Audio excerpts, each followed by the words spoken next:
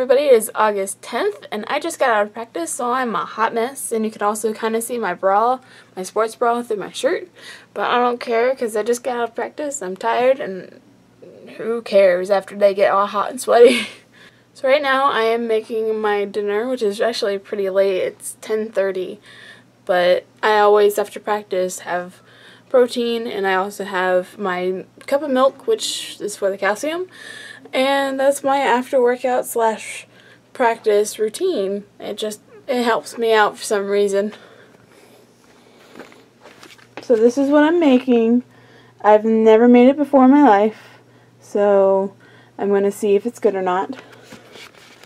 Let's hope it's good, because it was almost $6, and that's a lot of money for me. So Saturday was my last day at the movie theater, and today was my first day of ServSafe training for the Rover Food and Nutrition Services, and I also got my certification today, and I passed it with flying colors. I did not miss a single question, which I was excited about.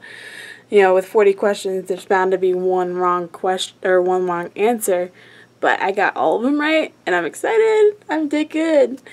And I got a cute little text from Josh. He sent me a text around 4:30 today saying, "I love you, and I'm proud of you getting a good job." And I was like, oh, that made me so happy.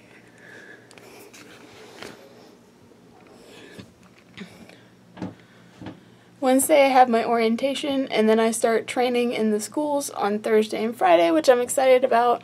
Kind of nervous still, but hopefully that will get my nervousness out of the way before school starts, which I think that will be a completely new nervous monster when that happens. Other than that, I am going to cook this because I think my oven is done preheating.